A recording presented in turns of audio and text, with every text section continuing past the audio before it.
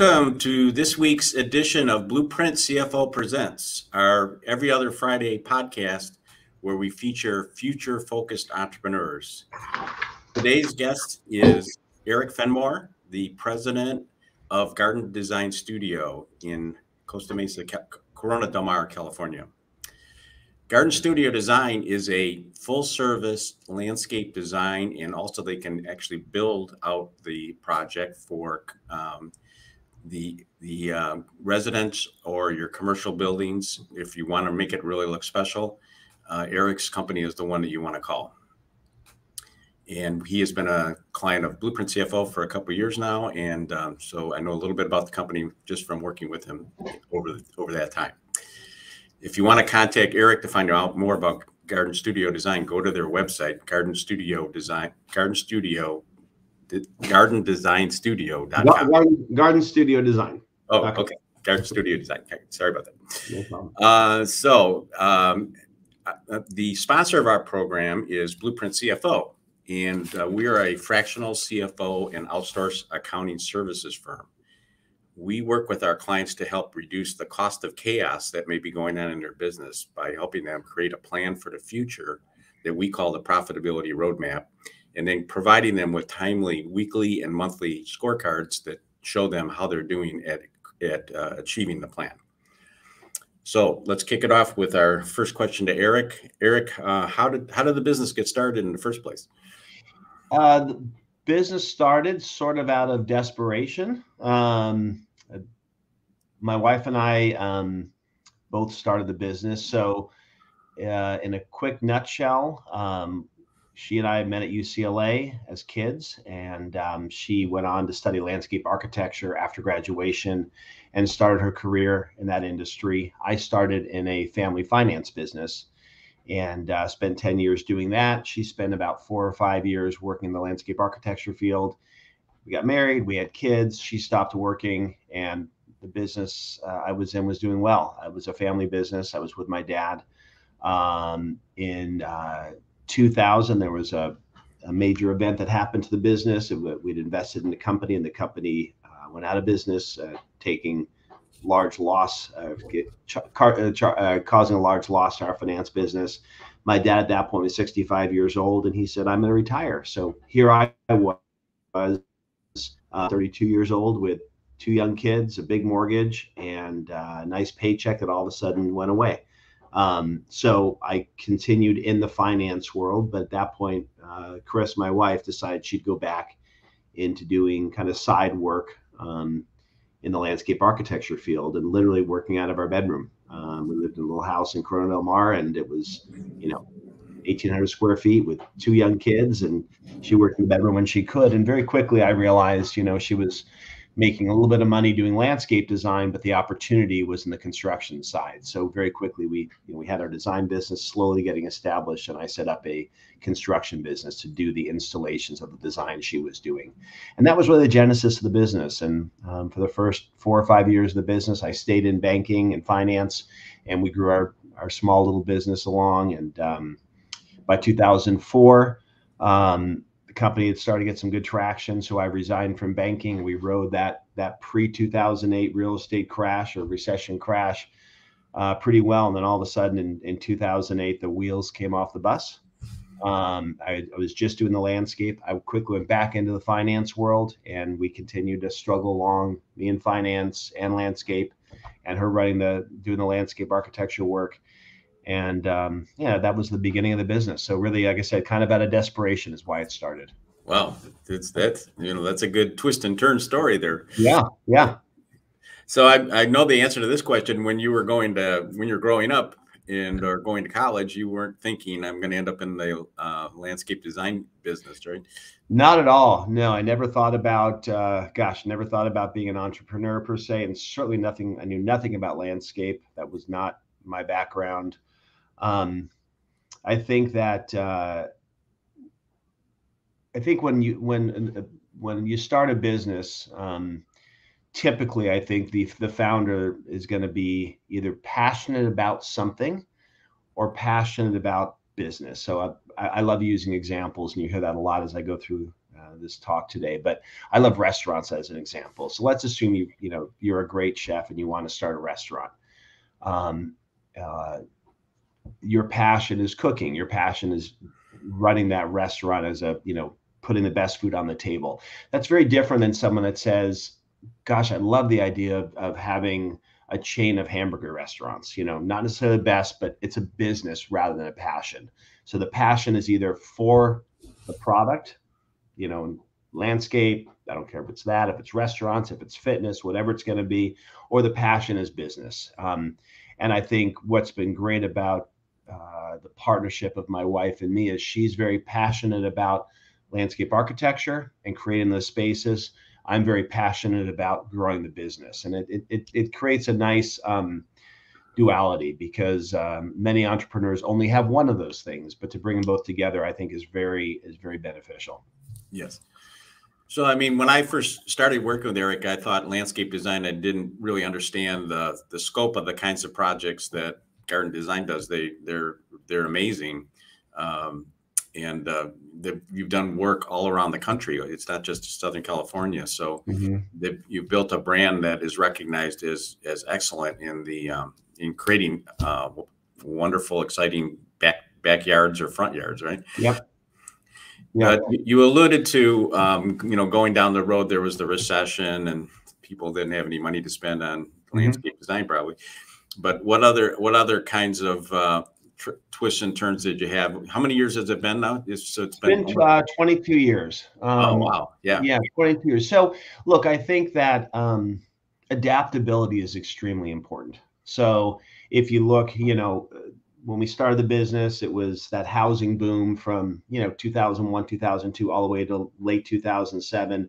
Then the crash came, and the ability to adapt is so important because there was nothing we could do in that environment. There was, literally housing came to a stop, right? So there was nothing we could do there. So adaptability for us, we cut overhead. We were we had a fair amount of fixed expenses. We cut those, we had a nice office and all that. But we were very lean employee wise. We had some debt, which I really recommend, as best you can as a small entrepreneur to avoid debt, because that's there no matter what happens, good times or bad. But adaptability is important. I always kept my banking relationships open, and I was able to pivot away from full-time landscape back into that. And then, from there, I think adaptability, there are twists and turns. COVID was a very interesting twist, so the business, after the valley of 2008 through 2010 or 11, the business kind of grew on a consistent basis. And then COVID hit, and it was a really interesting time.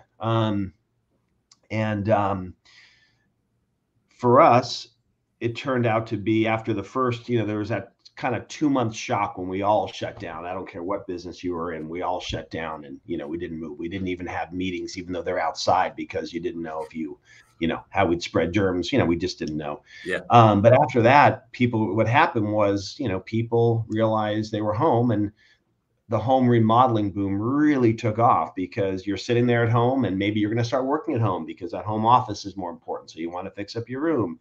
You want to get your Wi-Fi strong. You want to have people over in the backyard because restaurants are closed. So you want to have a nice backyard.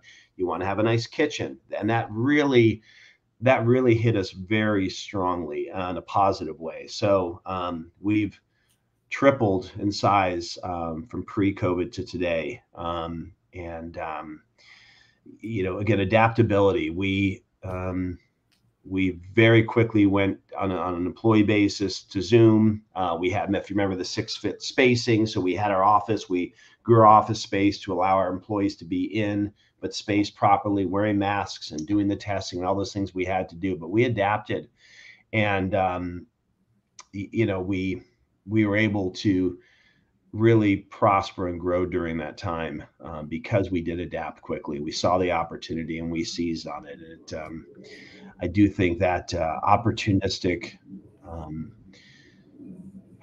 passion, I'm not sure the proper term for it, but being opportunistic is really important as an entrepreneur. If you're a restaurant and everybody loves that, chicken dish you make and no one's liking the steak dish you make, then sell more chicken dishes and talk about the chicken dishes, right? Go with what the customer wants. If you think the steak is better, listen to the market, and be opportunistic. I think, something I'd like to talk about, I mentioned, you start a business, I think, for passion, either for a product or for the idea of running a business.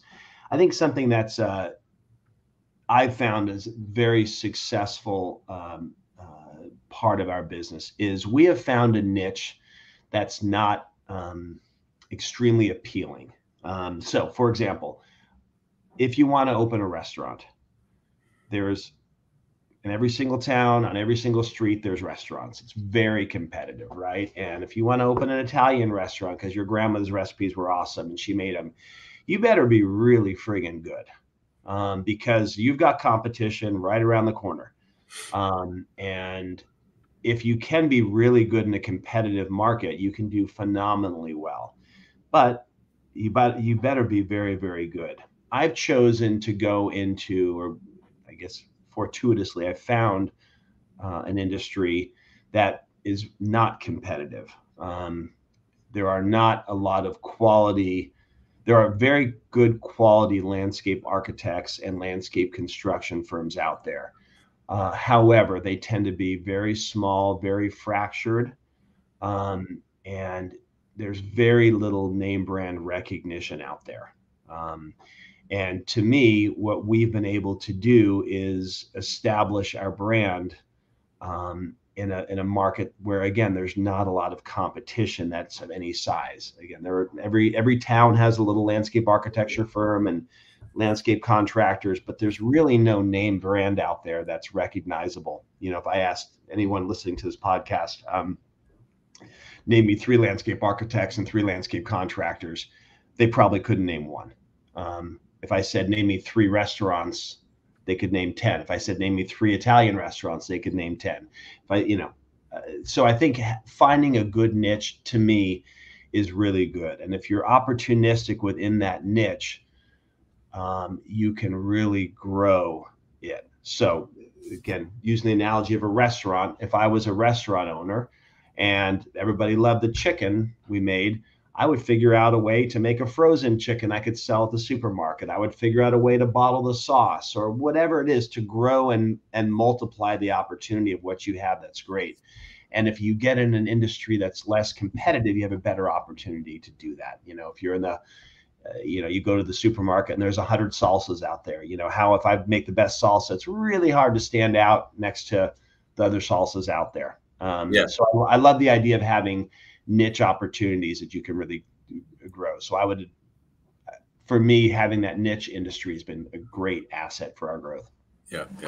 I mean, one thing I would observe is, a lot of our clients are like your wife, Chris, they're the creative people, and they've created some cool thing, whether it be a service or a technology or even a product. And, but they don't have the luxury of having somebody next to them that has a finance background, so that's kind of how we play with our clients. Absolutely. But, just listening to what you just said there, it's about, Chris is kind of leading the way from the expertise of the design and making sure it's world class. And then you're the business person saying, how can we monetize this? And take advantage of the lack of competition in this niche.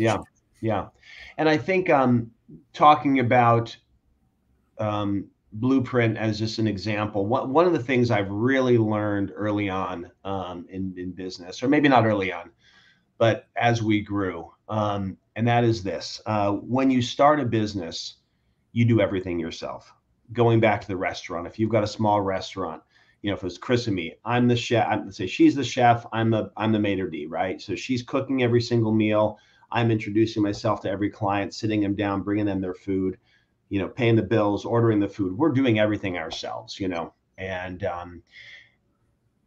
if you are successful and you start to grow, if Chris can make 100 meals in a day, she can't make 200 meals in a day. So if we have the demand for 200 meals in a day, what do you do? How do you grow that? Because she is best at making that meal, right? Well, if you break down the parts of that meal, let's say she's making a chicken dish with onions, mushrooms, and a cream sauce. Well, she's got to chop those onions. She's got to chop those mushrooms. And that's not magic. The magic is putting it together, right? And so I think it's really important as you grow to start to value your time and value what you're best at and what you enjoy doing.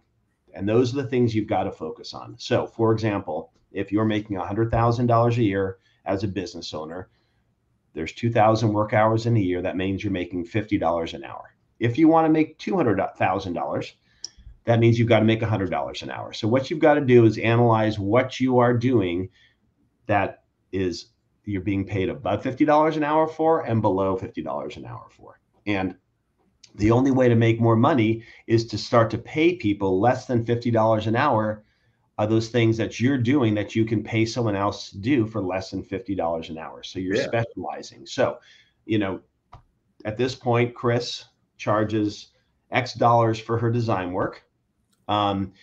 It takes her, let's say, 10 hours to do a design, but it takes the whole package, let's say 500 hours to get the whole project done or whatever the number is. She needs to spend her time in those 10 creative hours and pay people to do everything else. And that's extremely important. So I'm going to just make it simple. In our lives, somebody picks up my dry cleaning every day. Somebody is in our house, cleaning our house every single day of the week. We pay people to do things so that we can have the freedom to do the things that make us money, right? The higher level things. Yeah, absolutely. And I also want to emphasize, look, there's passion, right? So if you love to cook, I'm not suggesting you bring a chef in to cook for you, even though you could make more money, having a meal delivered and be working more. I'm not suggesting you don't do what you love doing, but if there's things you're doing in your life that you don't enjoy doing, if you don't enjoy doing laundry, what the heck are you doing spending 3 hours a week doing laundry for, right? You can take that, you can have somebody pick it up, and for $20 or $30 or $50, they're going to deliver you folded laundry that's probably better than you can do, and you don't have to waste your 3 hours. You can go work, you can go to the gym, you can meditate, you can spend time with your loved ones, you can travel, you can sleep, whatever it is that's important. You can spend the time doing those things. So it's really important to get, in my opinion, to get things off your plate that are not producing revenue for you. Yep. So we have, many of our clients we see where they're trying to do everything, right? And I think that's what you're alluding to. They're doing the sales, they're doing the operations, they're doing the finance and accounting. Well, I know exactly. So that was, I'm sorry, I kind of diverged there, but that was my point on Blueprint is I was doing the finance, right? And now I have Blueprint doing my finance for me. I like finance. I like to look at the big stuff. I don't want to do the day-to-day entries that takes a lot of time, and I can pay you guys a fraction of what I make and let me be freed up to do what I want to do. And additionally, if you just do that, you're probably much better at it than I am. In the same analogy, if Chris, my wife, is cutting onions all day, you get, or making her famous chicken, and you just get one person to just cut onions, they're going to get really good at cutting onions, probably better than she ever was, Right. And I think that specialization. Maybe they like cutting onions. That's all they want to do, So put them in a role where they get to be themselves and do the things they like to do. That's so I would say, a huge thing, I probably one of the top lessons I've learned in business is to value your time. If you want to make more money, and that's why most of us work, is to make more money, make sure you value your time and pay people to do those things that you either don't want to do or can pay someone less than what you make to do for you. Yeah, that's a really good way of stating it. Mm-hmm. So I'm going to ask two questions. One is, and they're related. One is, sometimes things like COVID happen, which you're not expecting, and you have to pivot quickly, right? So this year, I know you're a construction firm. A lot of your revenue comes from construction, and construction is done outside for landscape. Mm-hmm. And I'm looking out my window right now. It's raining, and it's been raining in California for months. Seems like a couple months. And so what happened there? Were you able to continue production, or did you have to pivot? Or great question. So as we've grown, one of the things I've really started to focus on is transparency with my employees. It's very typical when you're a small business, you keep everything in your head. You don't communicate well about the big picture. And, maybe as you're successful, you don't want to tell your employees that you're making this much money, they're making this much money. But I've started to realize that transparency is really important to get the buy-ins. And, I happen to love watching certain TV shows, and they teach me lessons. For some reason, restaurants really appeal to me as a metaphor for our business. It's a lot of chaos, a lot of different departments, and if you look at going to a very fine restaurant, there's so many things that can go wrong that can ruin your experience, right? So Chris and I were watching a show recently called The Bear, and it's a great show about it's a struggling restaurant in Chicago, and no need to go into the details, but I highly recommend that show, by the way, if you want to watch a good one. And so they've got money troubles, they've got health violations, all this stuff. And so when the rain hit for us, and 2/3 of our revenue is from construction, so it's our kind of our muscle that drives the car. Design is why we're in business, but it's the construction that is the biggest muscle. The way the holidays fell, we lost about 2 weeks at the end of December. And then we got hit with 3 solid weeks of rain in January, and another, we've lost, we're now probably it's March 15th-ish. It's been 9 or 10 weeks of the quarter. We've probably lost 5 weeks. So that's half of our revenue we can't generate. We can't work overtime because the days are short, it's very challenging. So I brought the team together, and I said, here we are, so imagine we're a restaurant and we can't get steak. What are we going to do? And then we're a steakhouse. We can't get steak. What are we going to do? And that's kind of what the boat we were in. And again, nothing we can do. We can't work. Yeah, you just got to come up with a short-term plan then, right? Yeah. So the short-term plan was, we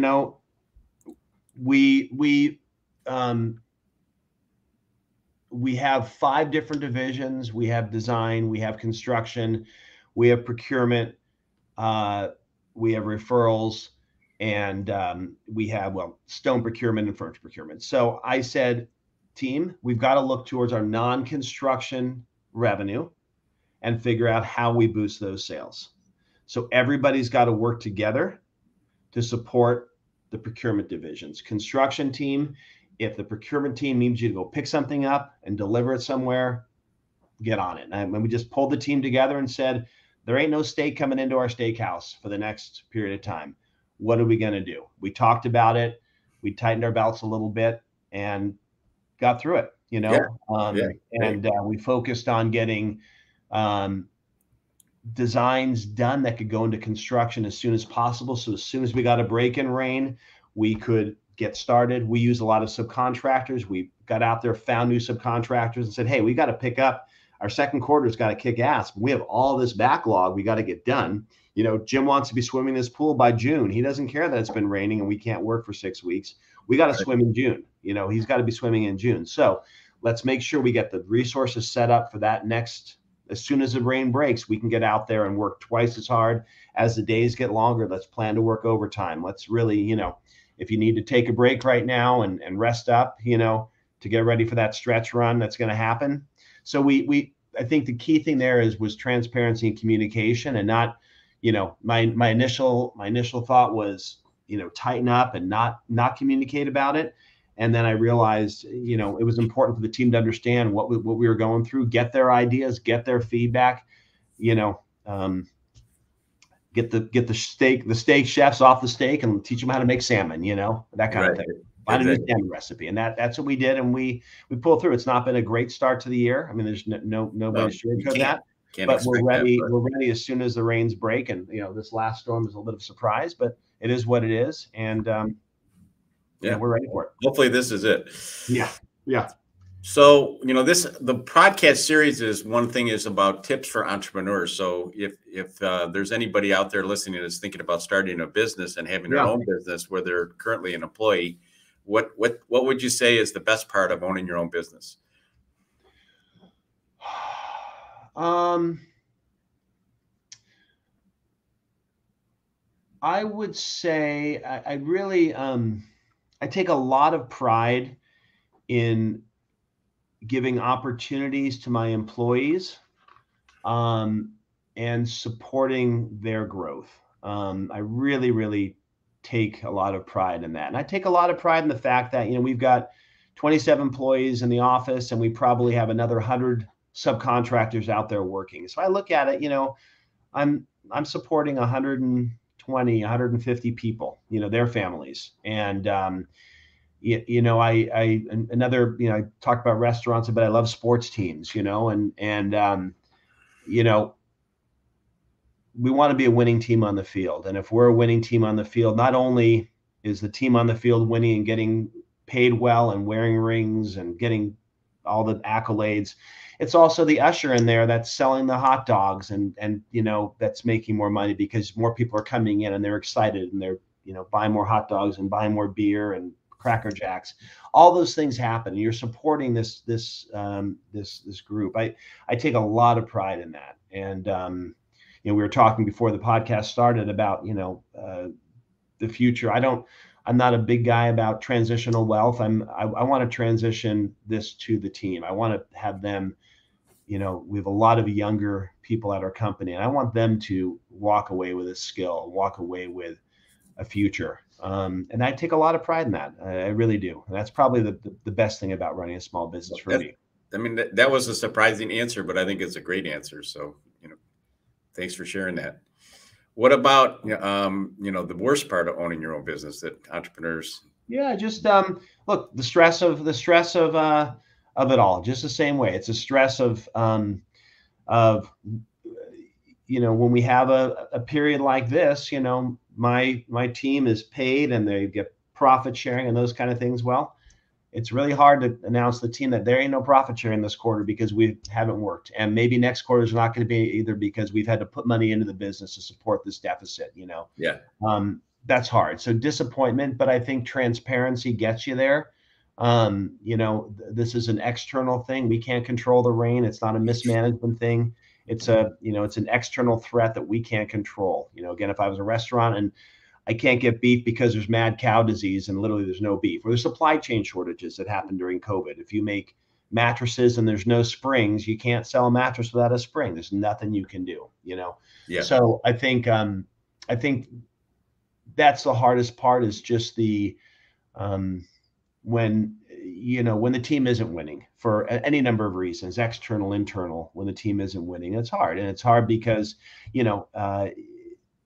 everybody, again, while I believe we all hope to work for passion, we do work to make money. That's the end. That's the reason we work. If we didn't have to make money, we might just go lay on the beach all day long or go surf or go ski or whatever it is you love to do.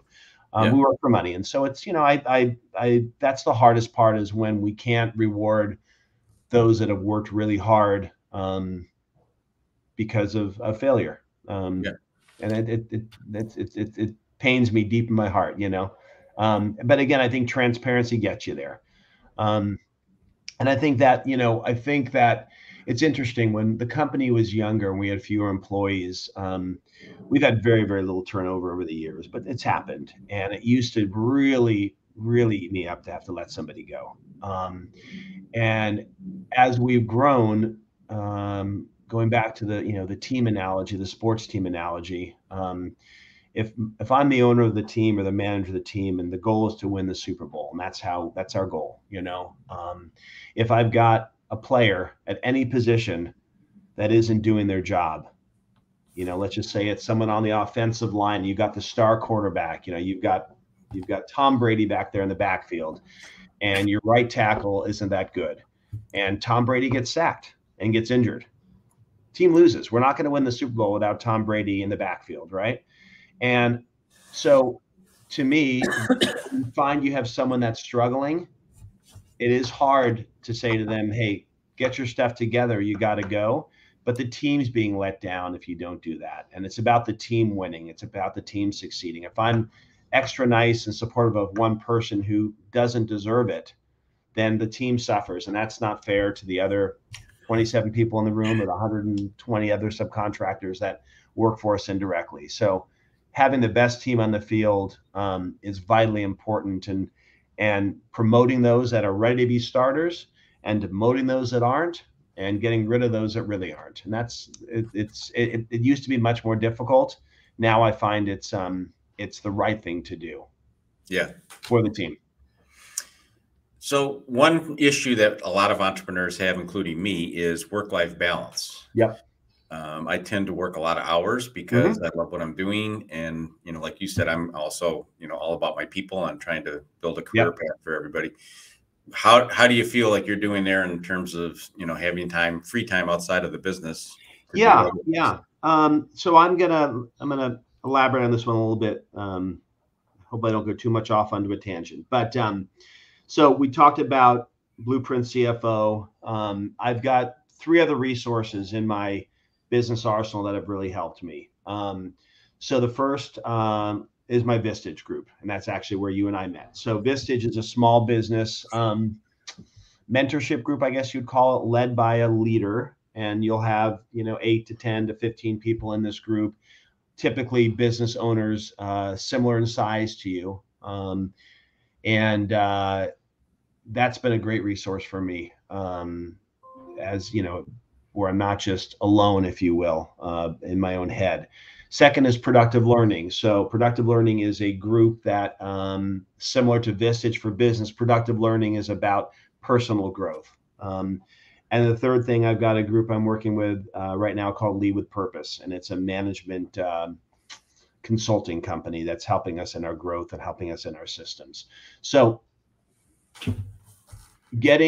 as you grow, getting external input in to help in your growth, because what happens when you're a small business owner, it's all in your head, and you may have family or friends that give you input, but they're not necessarily professionals, and what they're going to give you the best advice they can if they care about you, but that's not their job. And so as you grow, to pay professionals to give you advice and listen to them. I think that's extremely important. And I've gone on a tangent, but I'll be coming back to your question in a second.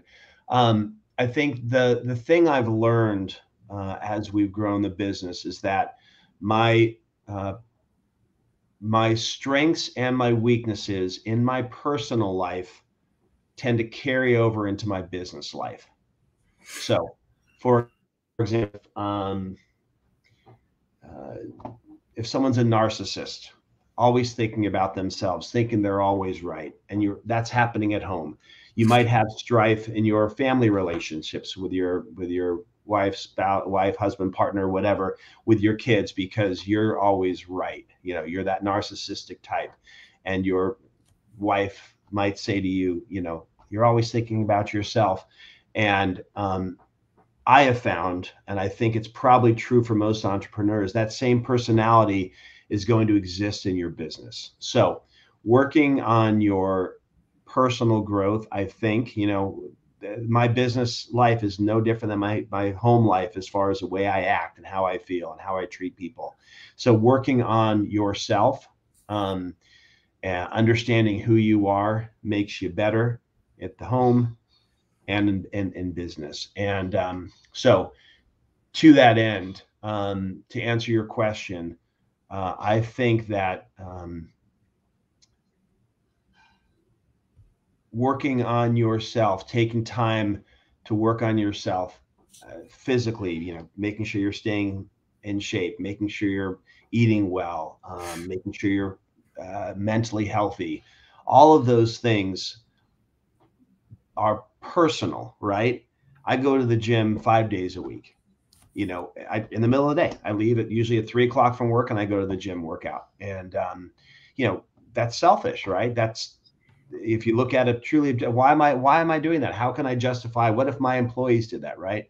I'd really be, I might be concerned about that as a boss. But that's about the balance, about being healthy. So And that makes me, in my opinion, makes me better. I think when I find my best times of growth and creative thought and the way the business is going to grow come when I go on vacation, when I unplug, when I get away from that run, stress all day long that we all feel as small business owners, and just, let it wash away, get a massage, go skiing, whatever it is I'm doing.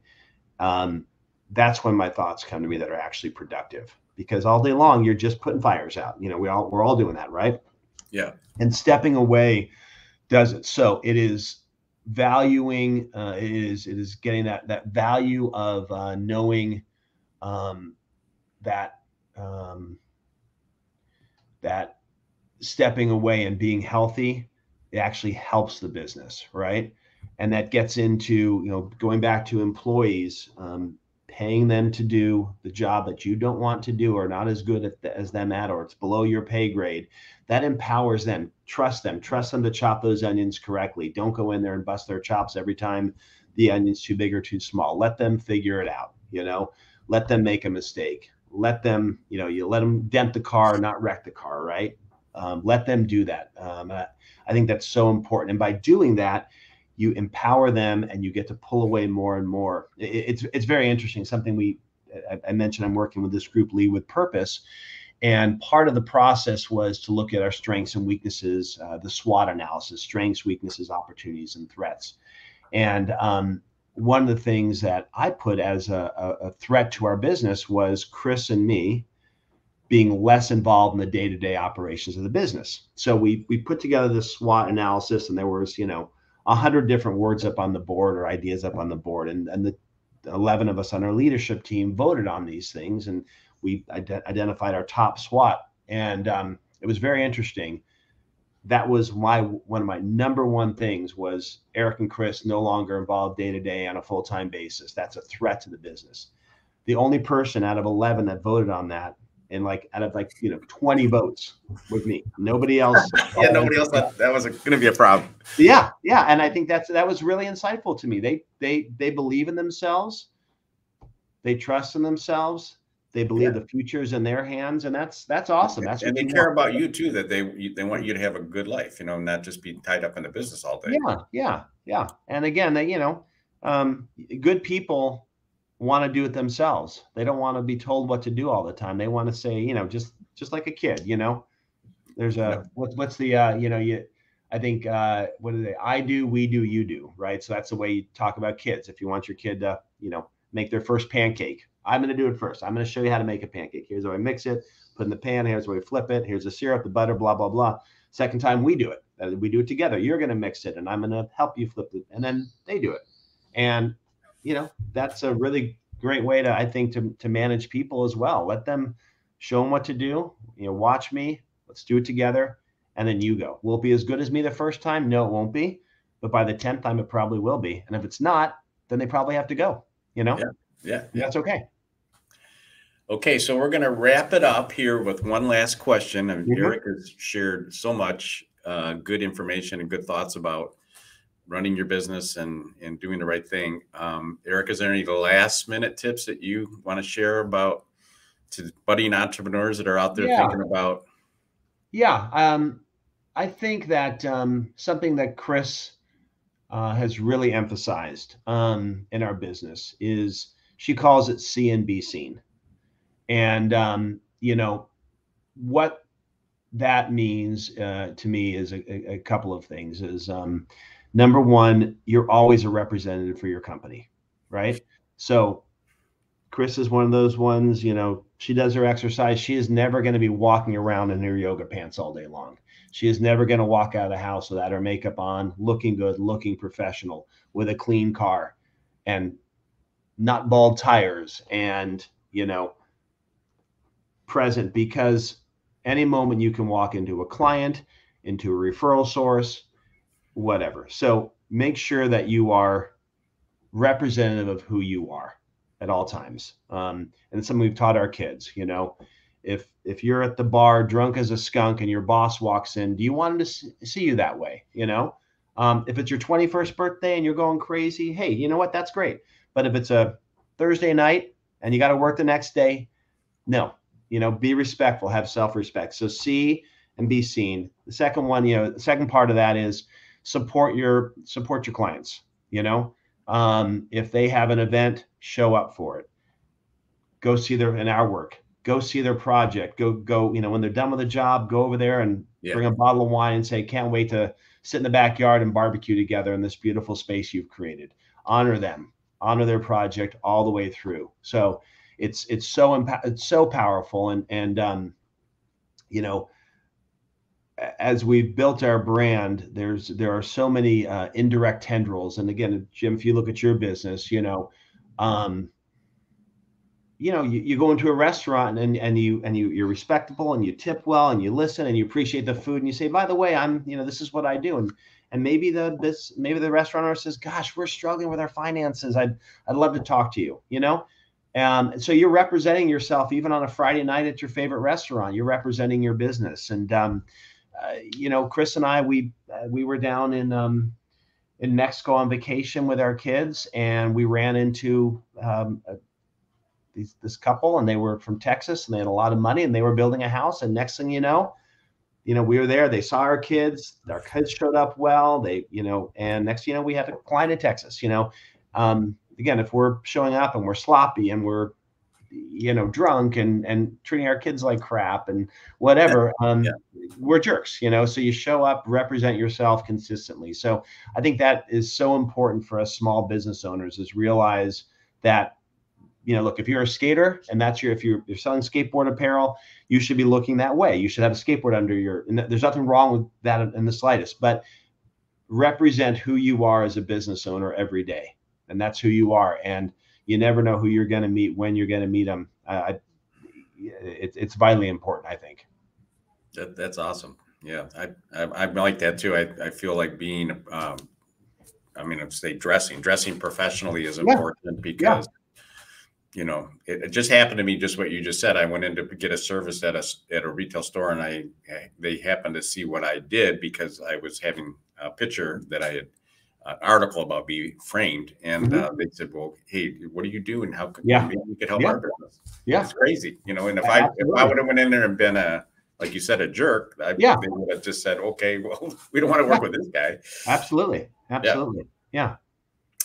Okay, well, that's going to wrap it up for this week's episode. Our next episode will be on March 24th at 12:15 p.m. where our guest is going to be Jeff Clark of J Squared General Contractors, and we'll probably hear more about the weather and how that's affecting his business. But look forward to that. Jeff Clark has been one of our longest clients at Blueprint, so I'm really excited to have him on the show. And thank you very much for participating on this show, Eric. All the things that you shared were so powerful. Thank you very much. Appreciate the opportunity, Jim, and thanks for Blueprint for all your help. All right. And see you everybody 2 weeks from now.